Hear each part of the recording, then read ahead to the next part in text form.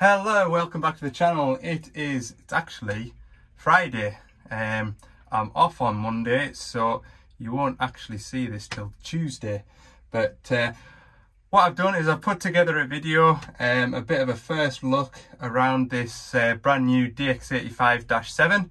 I hope you enjoy the video, and if you've got any questions about it, let me know down in the comments, because I'd be keen to hear your thoughts. Let's have a look at this brand new DX85. So for me, these have been long awaited.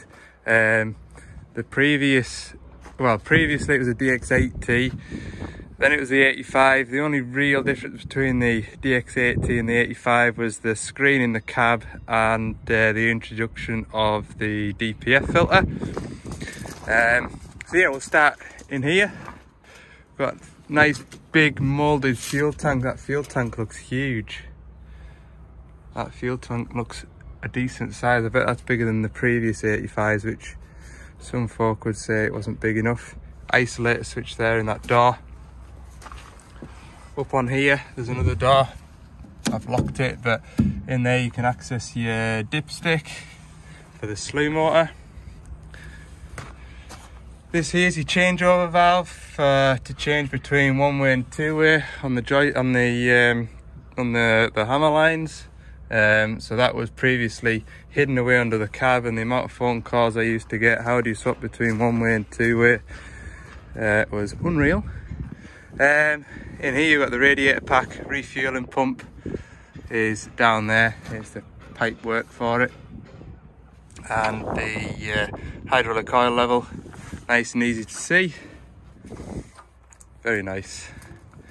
In here, this will be the biggest difference. We've gone from a Yanmar engine to a Doosan engine in this, 4-cylinder Doosan. This machine isn't on AdBlue, I would imagine. Yes, it is. It's on EGR and DPF, so should be okay. Everything's dead handy to get to. Fuel filter, engine oil filter, another fuel filter there.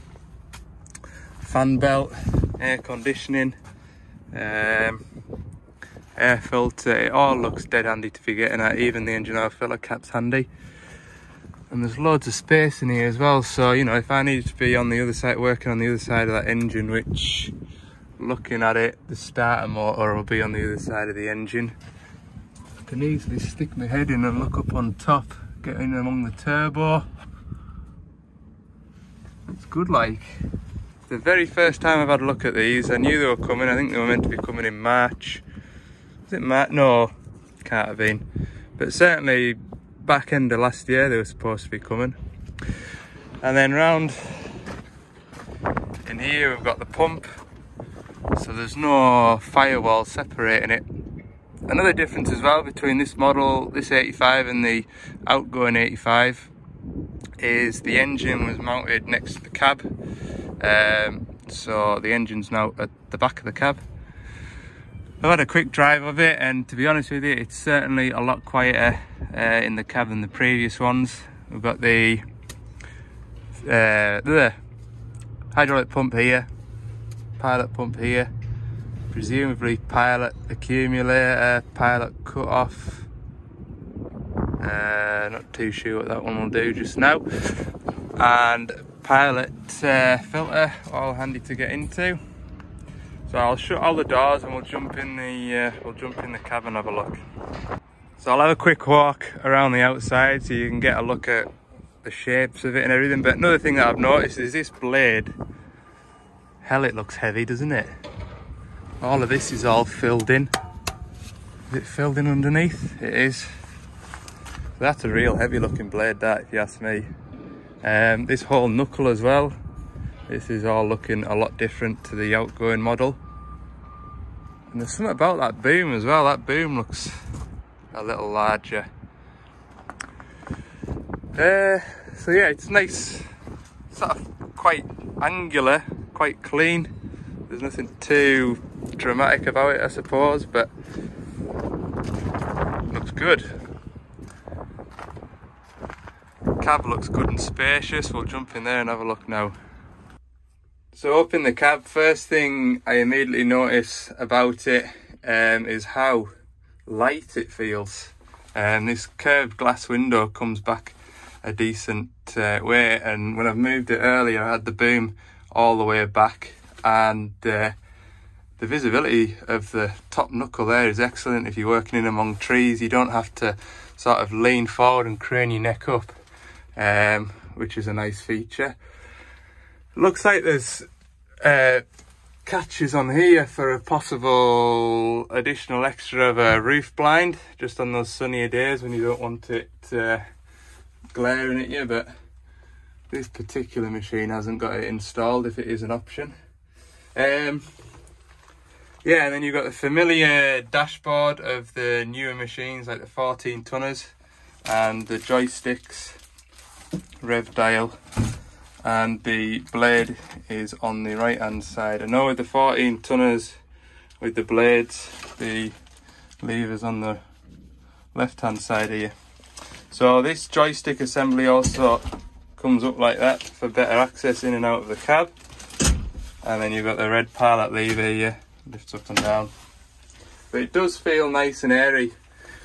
Nice sliding window here, and also this is on like a, doubt it will be, but it's like a ram mount type of an idea. So you can position that into, you know, whatever suits. Cup holder there. It's the small things like cup holders and things like that that folk appreciate. But yeah, it does feel bigger than the previous cab. I'm not sure if it is. Nice glasses case holder in here. Very good.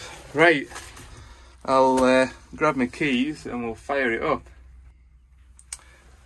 So it's got the familiar dashboard layout minus the AdBlue level, obviously. And at the moment you can see we're in dig mode, so if you want to change that you can tap it and it alternates between hammer, two-way and dig. You've also got a keypad here, you can do the same thing. So you can see I'm pressing this button here and it's changing it. You've also got a keypad for your 2-speed, power, lights, wipers, your backup alarm, turn that on and off, overload warning and beacon here. So I'll fire it up now and see how it sounds.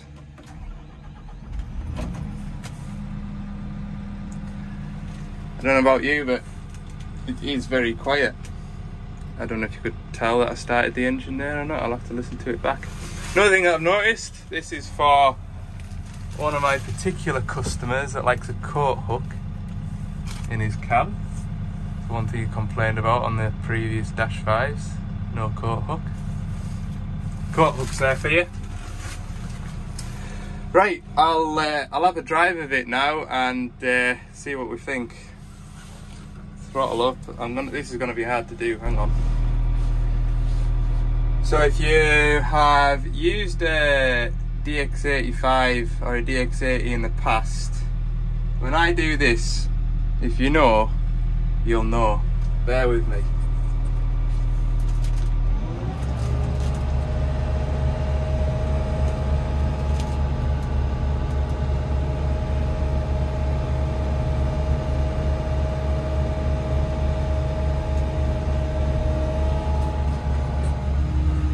That is silky smooth, just pulling a grade.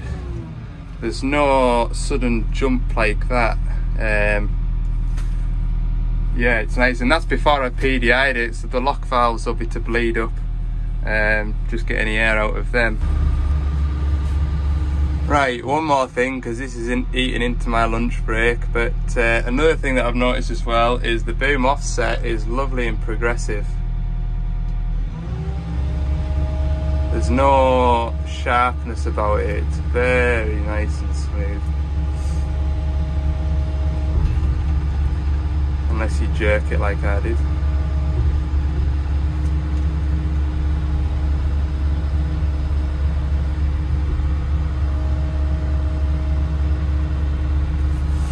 Very good, I like it.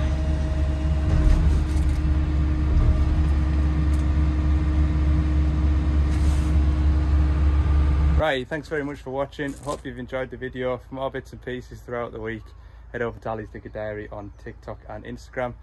I'll be back at work tomorrow, which will be Tuesday, and yeah, back to normal business. Thanks for watching. See you in the next one.